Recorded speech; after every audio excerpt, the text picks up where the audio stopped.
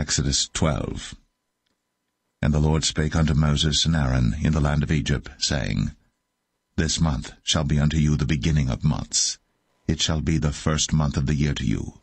Speak ye unto all the congregation of Israel, saying, In the 10th day of this month they shall take to them every man a lamb, according to the house of their fathers, a lamb for an house. And if the household be too little for the lamb, let him and his neighbor next unto his house take it according to the number of the souls. Every man according to his eating shall make your count for the lamb. Your lamb shall be without blemish, a male of the first year. Ye shall take it out from the sheep or from the goats. And ye shall keep it up until the 14th day of the same month. And the whole assembly of the congregation of Israel shall kill it in the evening. And they shall take of the blood, and strike it on the 2 side posts, and on the upper door post of the houses, wherein they shall eat it. And they shall eat the flesh in that night, roast with fire, and unleavened bread, and with bitter herbs they shall eat it. Eat not of it raw, nor sodden it all with water, but roast with fire, his head with his legs, and with the purtenance thereof. And ye shall let nothing of it remain until the morning. And that which remaineth of it until the morning ye shall burn with fire. And thus shall ye eat it, with your loins girded, your shoes on your feet, and your staff in your hand. And ye shall eat it in haste. It is the Lord's Passover. For I will pass through the land of Egypt this night, and will smite all the firstborn in the land of Egypt, both man and beast. And against all the gods of Egypt I will execute judgment. I am the Lord. And the blood shall be to you for a token upon the houses where ye are. And when I see the blood, I will pass over you, and the plague shall not be upon you to destroy you, when I smite the land of Egypt. And this day shall be unto you for a memorial. And ye shall keep it a feast to the Lord throughout your generations. Ye shall keep it a feast by an ordinance forever. 7 days shall ye eat unleavened bread. Even the first day ye shall put away leaven out of your houses. For whosoever eateth leavened bread from the first day until the 7th day, that soul shall be cut off from Israel. And in the first day there shall be an holy convocation, and in the 7th day there shall be an holy convocation to you. No manner of work shall be done in them, save that which every man must eat. That only may be done of you. And ye shall observe the feast of unleavened bread. For in this selfsame day have I brought your armies out of the land of Egypt. Therefore shall ye observe this day in your generations by an ordinance forever. In the 1st month, on the 14th day of the month at even, ye shall eat unleavened bread, until the 21st day of the month at even. 7 days shall there be no leaven found in your houses. For whosoever eateth that which is leavened, even that soul shall be cut off from the congregation of Israel, whether he be a stranger or born in the land. Ye shall eat nothing leavened. In all your habitations shall ye eat unleavened bread. Then Moses called for all the elders of Israel, and said unto them, Draw out, and take you a lamb according to your families, and kill the Passover. And ye shall take a bunch of hyssop, and dip it in the blood that is in the basin, and strike the lintel and the 2 side posts with the blood that is in the basin, and none of you shall go out at the door of his house until the morning. For the Lord will pass through to smite the Egyptians. And when he seeth the blood upon the lintel, and on the 2 side posts, the Lord will pass over the door, and will not suffer the destroyer to come in unto your houses to smite you. And ye shall observe this thing for an ordinance to thee, and to thy sons, forever. And it shall come to pass, when ye be come to the land which the Lord will give you, according as he hath promised, that ye shall keep this service. And it shall come to pass, when your children shall say unto you, What mean ye by this service? That ye shall say, It is the sacrifice of the Lord's Passover, who passed over the houses of the children of Israel in Egypt, when he smote the Egyptians, and delivered our houses. And the people bowed the head, and worshipped. And the children of Israel went away, and did, as the Lord had commanded Moses and Aaron, so did they. And it came to pass that at midnight the Lord smote all the firstborn in the land of Egypt, from the firstborn of Pharaoh that sat on his throne unto the firstborn of the captive that was in the dungeon, and all the firstborn of cattle. And Pharaoh rose up in the night, he and all his servants and all the Egyptians. And there was a great cry in Egypt, for there was not a house where there was not one dead. And he called for Moses and Aaron by night, and said, Rise up, and get you forth from among my people, both ye and the children of Israel, and go, serve the Lord, as ye have said. Also take your flocks and your herds, as ye have said, and be gone, and bless me also. And the Egyptians were urgent upon the people, that they might send them out of the land in haste. For they said, We be all dead men.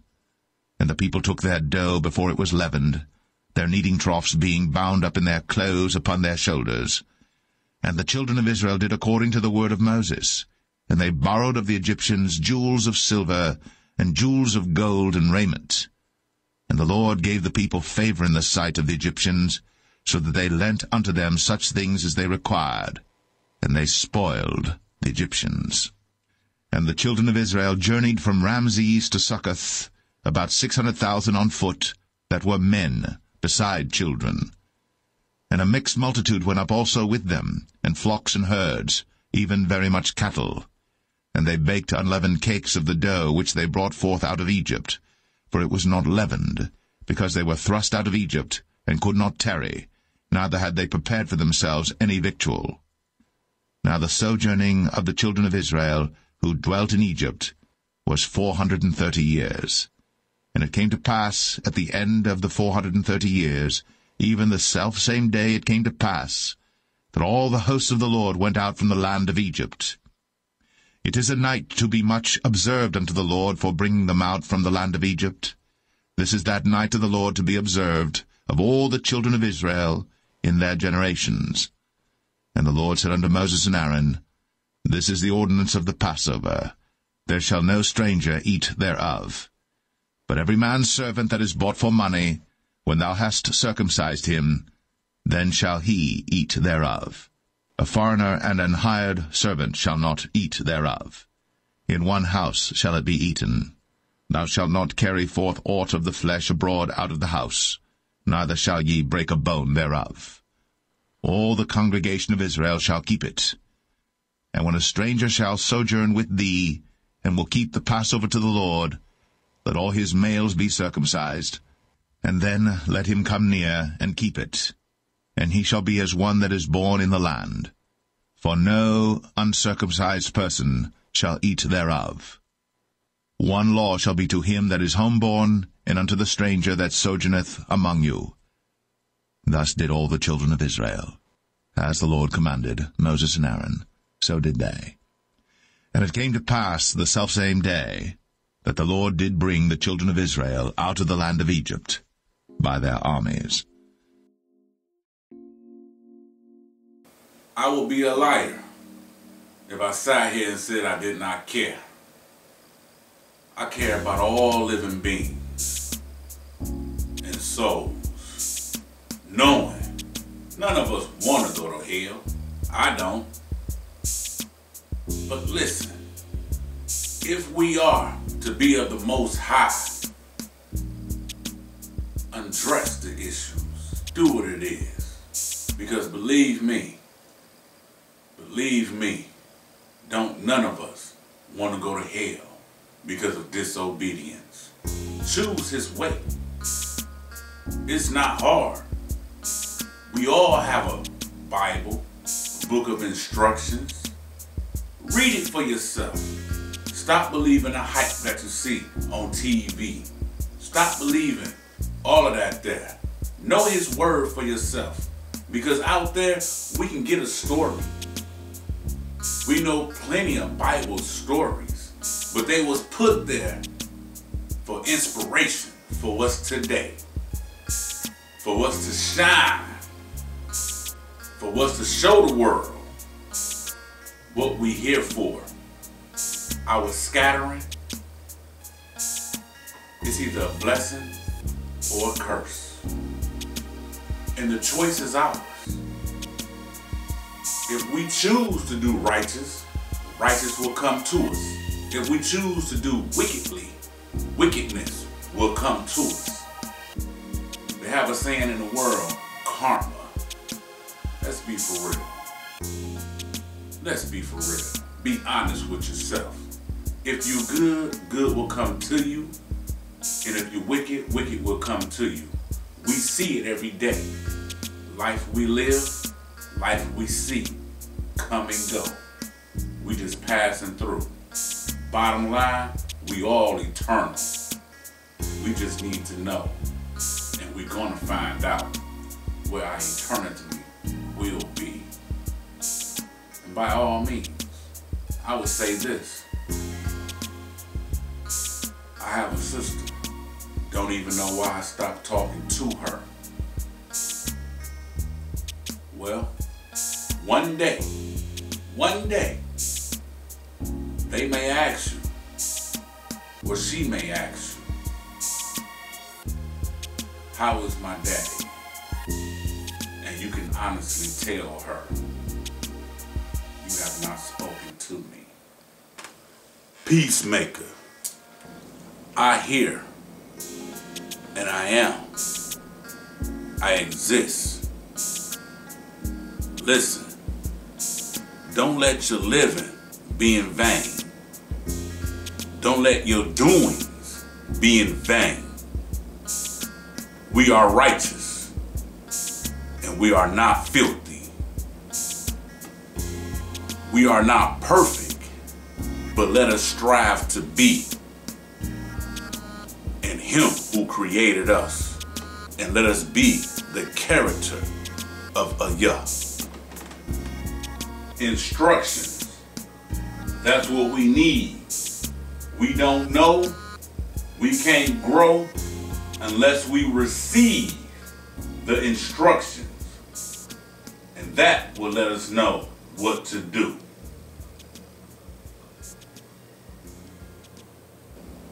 What's so hard about it, being the opposite of the world?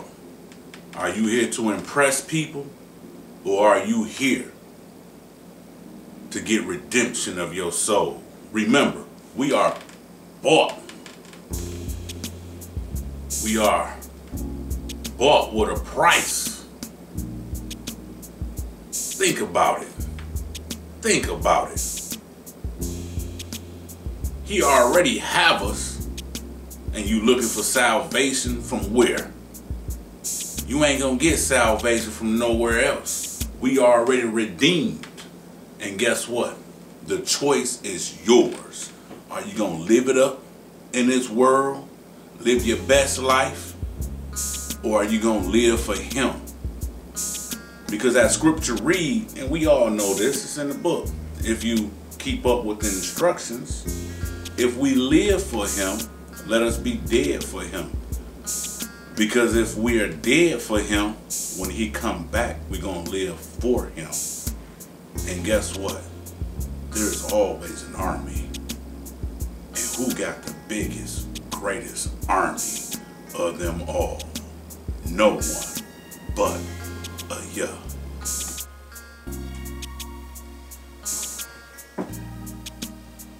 How long will it take for many of us to wake up and know a Yah is the way, and we don't call on no false power. We call on the truth, and as we walk in the truth, character of the reason of our existence, of being in this world, you must know by now, if you don't choose a side, one will be chosen for you. And that's exactly what it is. Get the name right. Know who you serve. And stop using titles. But choose what we're gonna learn, what we're gonna do. We quarantined, and this is the Why? Peacemaker. Peacemaker. Peacemaker. Listen, don't let your living be in vain. Don't let your doings be in vain. We are righteous and we are not filthy. We are not perfect, but let us strive to be in Him who created us, and let us be the character of a Yah.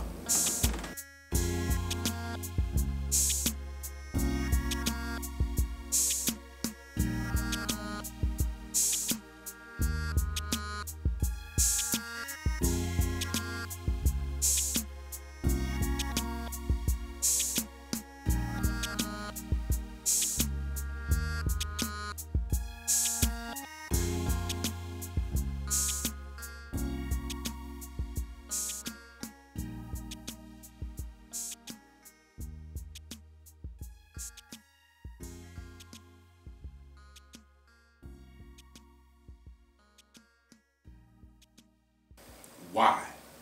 Think about last year when the appointed time started. Full moon fell when? Why is it cold outside? This is a whole new year and we here. But what's going on is all for a blessing. Don't make it a curse, because if you do, there ain't no escape.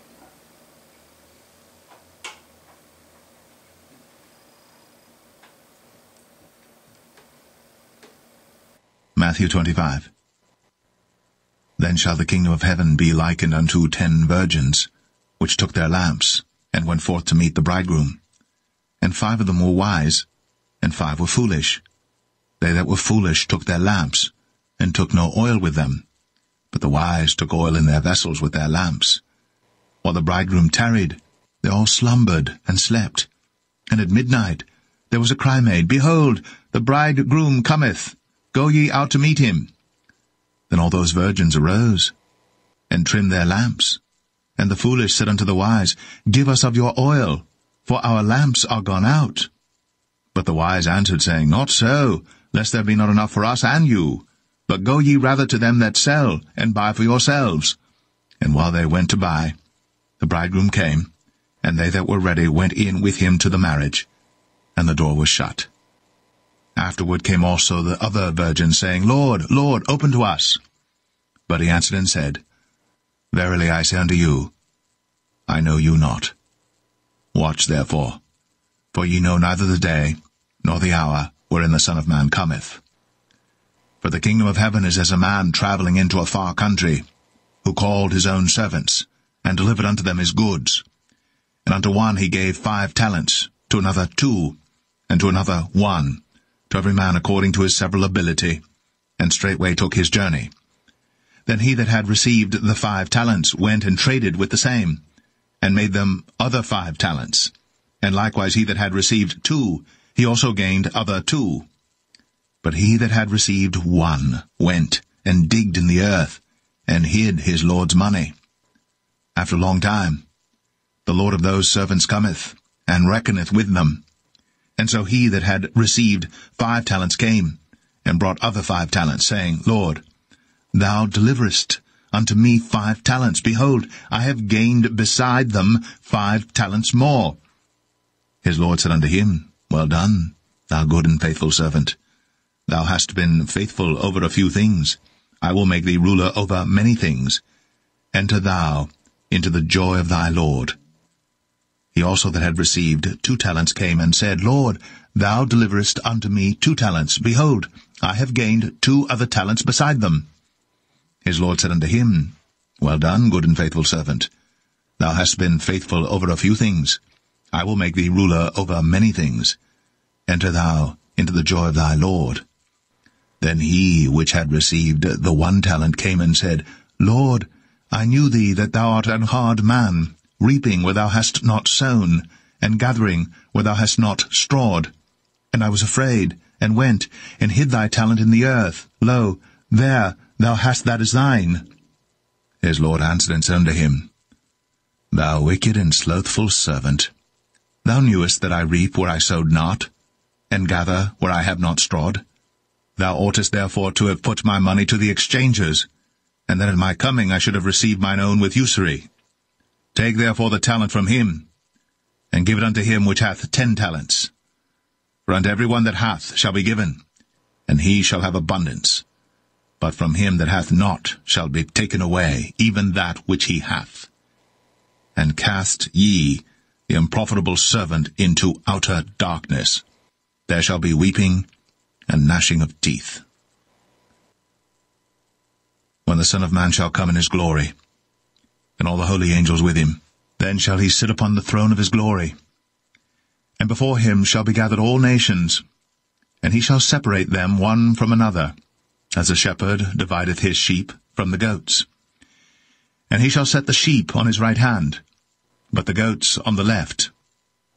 Then shall the king say unto them on his right hand, Come, ye blessed of my Father, inherit the kingdom prepared for you from the foundation of the world. For I was an hungered, and ye gave me meat. I was thirsty, and ye gave me drink. I was a stranger, and ye took me in. Naked, and ye clothed me. I was sick, and ye visited me. I was in prison, and ye came unto me.